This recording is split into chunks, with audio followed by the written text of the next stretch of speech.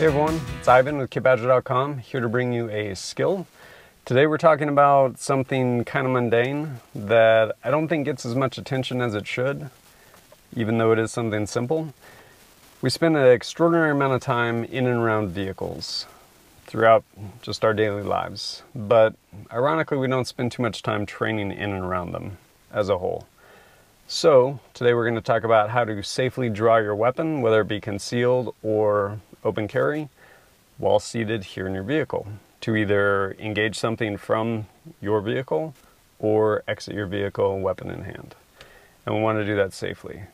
Well, I'm sure it's hotly debated what the first rule of gunfighting is. Probably is something to the effect of make sure you win. I imagine a subset of that is don't shoot yourself. So how do we draw out our weapon safely without shooting ourselves? Quick note on seatbelts. Most people wear them, especially depending on where you are. That said, like when we drive around Kabul, we wouldn't wear seatbelts. One, we had so much kit on, and two, we were generally at speeds to where like you're not going on highway speeds around Kabul, so we just didn't wear them. Usually you are wearing them, something to be aware of. If you're going to be getting out of the vehicle, make sure you clear that seatbelt. If something's so close that you're going to actually be engaging through the window, probably not too worried about taking your seatbelt off right then, but when you go to leave the vehicle, be conscious of your seatbelt. Train it. Really funny to watch people in training not remove their seatbelt and about knock the wind out of themselves, like trying to jump out of the vehicle as fast as they can with their seatbelt on. In the real world, not as funny when that happens. So be conscious of your seatbelt. So what's special about drawing out from a seated position in a vehicle? Not very much. The biggest thing is we're in a confined space and we need to be cognizant of where our limbs are. Last thing we want to do is shoot ourselves in an already stressful situation and be way behind the power curve at that point. So I'm going to go real quick, drawing from concealed, both appendix as well as strong side. So two scenarios, one being threats so close I need to immediately engage it, not going to worry about the seatbelt. Second scenario, I need to have my weapon out, but I have time and opportunity to get out of the vehicle with my weapon. I am going to worry about the seatbelt. First one, not worried about the seatbelt.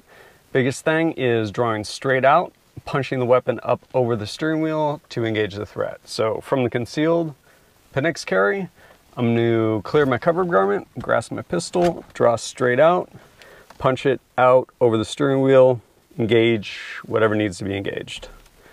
That's it. It's coming straight out without flagging myself. Marry up the hands, punch it out over the steering wheel to engage. All right, so scenario two, we want to exit the vehicle with our weapon in hand. How do we want to do that safely? One, we want to get rid of our seatbelt. Otherwise, we're going to be like halfway out the door. Don't do that, even though it's funny to watch as a bystander. So we want to clear our seatbelt. How we're going to do that, you can use left or right hand. I find the right hand, economy of motion, rather than bringing my left hand across, going and then trying to clear my cover shirt with my right hand. I already need my hand down there. Use my right hand, get rid of my seatbelt, and at the same time, I'm already clearing my cover shirt, allowing me access to my pistol. At that point, matter of drawing it out, marrying it up, bringing it over the front. Do I need to marry my hands up? If I'm concerned about exiting the vehicle, no. Punch it out here, go ahead and open the door, exit the vehicle. Why do we want this up here? Well, a couple reasons. One, if you're fat, or two, for that matter, if you just happen to have a lot of gear on, and you are consequently heavier than usual, being able to leverage off this, whether you're pulling with your wrist or once you're most of the way out, pushing with your wrist, it's going to help you. If this is just floating up here in space, that's doing no one any good. Use science. Push, pull, whatever. Create that anchor point right there. So how do we draw out from our strong side, whether it be concealed or open, such as law enforcement or driving around Afghanistan? Usually wear a battle belt, have my Safariland ALS over here on the side, maybe a cover shirt over it, something like that. But either way, pistols over here, strong side 3 o'clock. Everything's pretty much the same. Don't flag ourselves, don't flag anything else in the vehicle. What we want to do is get it out as quickly as possible. Again, 2 scenarios. One, we're going to engage something that needs to be engaged because it's really close, so we got to deal with it now.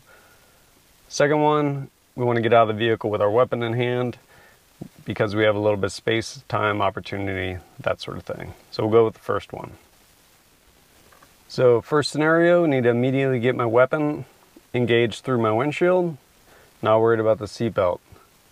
If I have any cover garment, I'm gonna get rid of that, grasp my pistol, draw it out.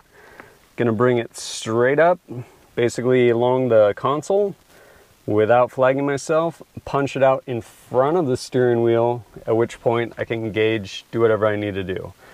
Don't do anything crazy and start flagging over here, and you're like, oh, but I don't have a passenger. Okay, well, today you don't, and tomorrow you might, and it's a lot easier to learn one technique which works for every scenario versus 2 different techniques because I may or may not have passenger today. So learn the one way, we're golden.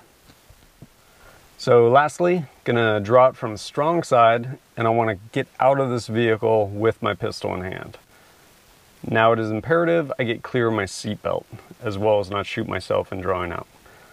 To do so, I'm actually going to use my left hand. Why I do this is because usually especially if I have exposed holster, it's easier to just clear a cover shirt or just grasp my pistol with my right hand while going across to get my seatbelt with my left hand. The reason I want to do that, especially like law enforcement and stuff, is you want to actually clear this thing of your body. Driving around overseas, have a rack on, bunch of gear, or law enforcement, you got like your mic clipped up here, badge, all sorts of other crap.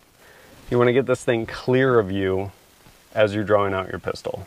So in doing so, I'm going to come across to my left, undo the seatbelt, clear my cover shirt if I have one with my primary hand, draw out. Again, the only thing I'm flagging is my center console, and I'm going to bring the weapon out in front of the steering wheel, up in front, over the top of. Reason being, there is a plethora of shit to get caught on in a vehicle, especially even just a clean vehicle like this.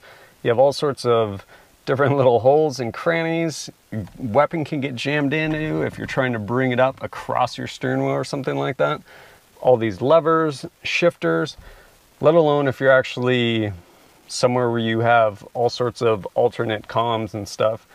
You have everything Velcroed to your dashboard, got your GPS, Blue Force tracker, whatever it may be, all sorts of crap. You want to get this thing up over the top of your steering wheel, at which point you can go ahead and exit the vehicle. Again, I talked about being able to use this as leverage, whether being able to pull yourself forward or getting out and pushing yourself away on your steering wheel, rather than just having this hand floating up here. Make sense? So why are we talking about this today? Well, chances are you're probably going to be driving a vehicle some point today. If not today, you're probably going to drive a vehicle tomorrow. And all we're trying to do is create a map for us in the event we need to. Our brain's like, oh, you know what? I've done this before. This is what I do. Boom, we're done. People that actually is really important for, like law enforcement, probably want to get a few reps in. Making sure you can get in and out of your vehicle, well, namely out of your vehicle, weapon drawn, in the case that you need to. When you practice this, probably want to find somewhere nice and quiet, maybe a bank parking lot, or, just kidding, don't do that. Maybe try it in your garage with your garage door closed, something along those lines. At any rate, give it a go, see if it works, and as always, thanks for joining us at kitbadger.com, and look forward to seeing you next time. And I'm out.